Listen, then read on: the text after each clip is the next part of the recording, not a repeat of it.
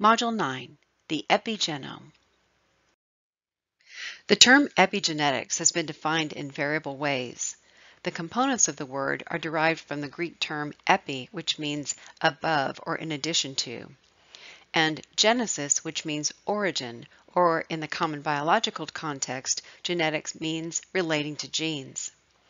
Epigenetic regulation is the process by which genes in the body are permanently silenced as part of cellular differentiation.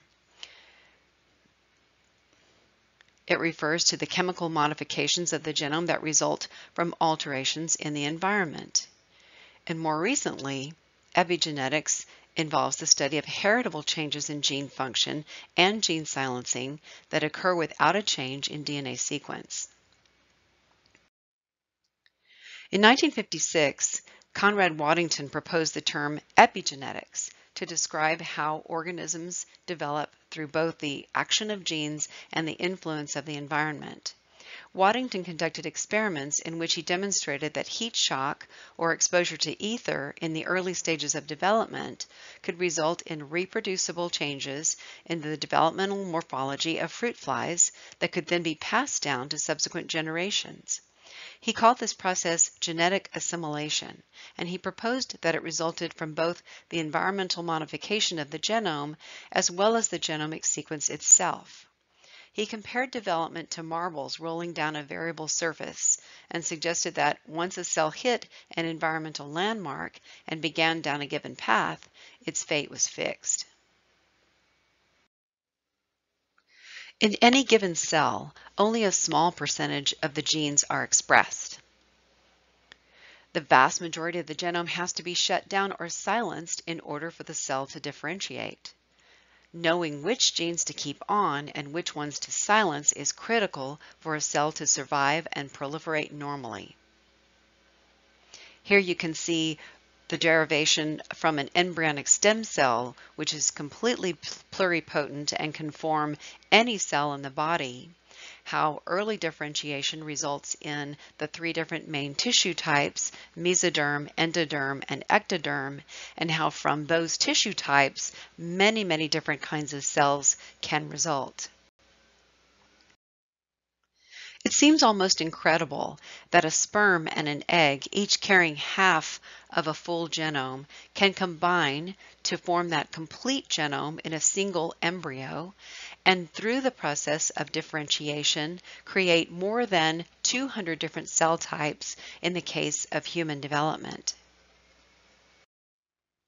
In the 1960s, John Gurdon performed the first nuclear transfer experiments in which he injected the nuclei of mature intestinal frog cells into enucleated egg cells and showed that a fully mature organism could form, thus creating a clone of the original adult organism and demonstrating that a fully differentiated cell could be de-differentiated to become pluripotent again. And all the instructions for determining cell differentiation were present in the artificially nucleated egg. He found that this transformation occurred more readily the younger the organism from which the mature nuclei were extracted. The techniques he developed were later modified and used to create the cloned sheep Dolly, the most famous sheep in the world, and he won the Nobel Prize in Physiology and Medicine in 2012 for his discovery of nuclear transfer. Ultimately, de-differentiation involves reprogramming of the epigenome. It was studies performed by Mary Lyon on X inactivation that suggested a mechanism existed to silence genes. When looking at X chromosomes under a microscope, she found that one copy of the X chromosome appeared to be shrunken and dark. These bar bodies, which were first observed by Murray Barr in 1949, represented completely inactivated chromosomes in which the DNA sequence was intact. In the case of X inactivation, females receive an X chromosome from each of their parents, and one copy of each X chromosome is randomly silenced in order to balance gene dose for those genes that are present on the X chromosome. The origin of the inactivated X chromosome, whether paternal or maternal, is random within each cell, and it usually has no visible effect. In the case of calico cats, heterozygotes for coat color for a coat color gene that resides on the X chromosome will appear mottled due to the random inactivation of the maternal or paternal gene. Mary Lyon knew that since the DNA sequence was unchanged, there had to be some kind of epigenetic regulation involved in this process. Two processes were later identified that could induce gene silencing: methylation and histone modification.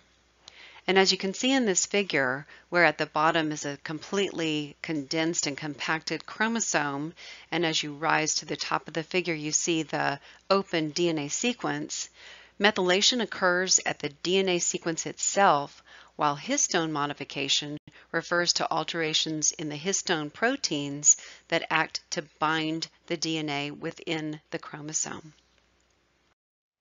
As you learned in molecular nutrition when you studied one-carbon metabolism, diet plays a major role in DNA methylation.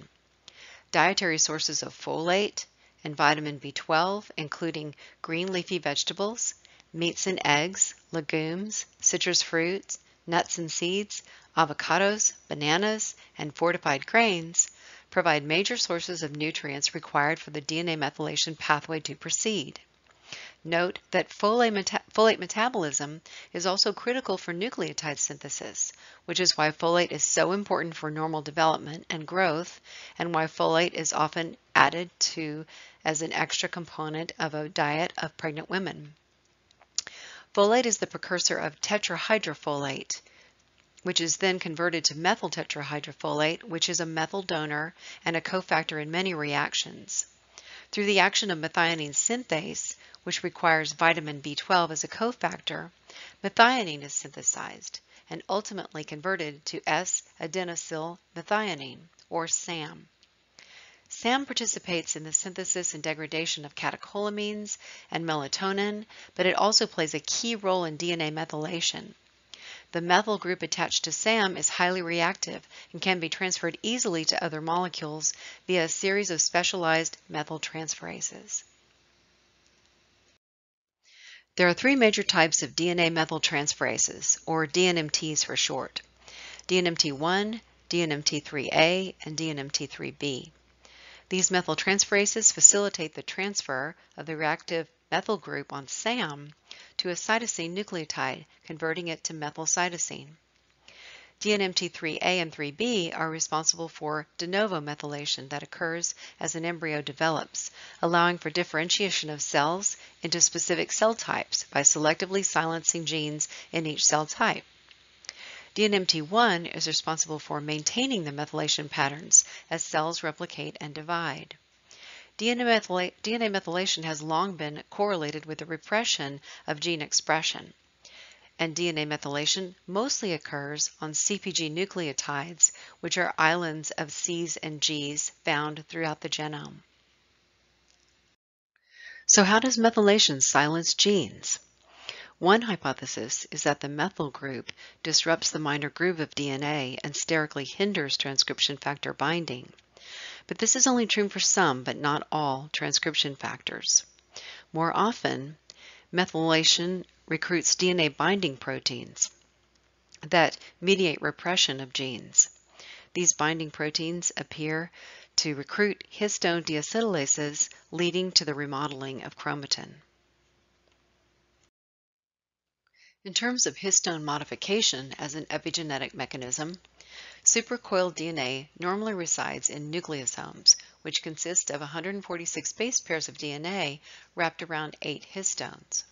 The supercoiled, closed structure of DNA is maintained through methylation of specific lysine residues 9 and 27 on the H3 histone protein by histone methyltransferases, and removal of acetyl groups from the histones within the nucleosome cluster through histone deacetylase, or HDAC. To activate transcription or DNA replication, histone acetyltransferase, or HAT, adds an acetyl group to the amino terminal tails of the histones, allowing the DNA to unwrap and unwind and replicate. Transcriptionally active chromatin regions tend to be hyperacetylated and hypomethylated. If a region of DNA or a gene is destined for silencing, chromatin remodeling enzymes, such as histone deacetylases and ATP-dependent chromatin remodelers, begin the gene silencing process. One or more of these activities may recruit DNA methyltransferase, resulting in DNA methylation, followed finally by recruitment of the methyl CpG binding proteins. The region of DNA will then be heritably maintained in an inactive state. There are many ways in which histone proteins can be modified. Acetylation and methylation are primary ones, but ubiquitination, sumylation, and phosphorylation can variably affect the activity and the binding and sequestration of DNA by histone proteins. Other types of epigenetic regulation include modification by non-coding RNAs and modification by pioneer transcription factors, but we won't cover either of these in this lesson in great detail. Epigenetic modification, as we've seen, plays a very important role in cell differentiation. As you'll see in an upcoming video, only 4 genes are required to restore cells to their pluripotent state, as scientists discovered when they created inducible pluripotent stem cells. These 4 genes are OCT3-4, SOX2, KLF4, and c-MYC, and the discovery that only 4 genes were needed to restore their expression and restore pluripotent state was really exciting.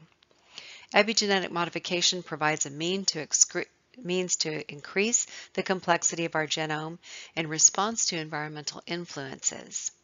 In the videos that comprise the rest of this lesson, you'll get a little bit more detail on each of the things that we discussed in this particular overview video, and some information that you can use for your module project.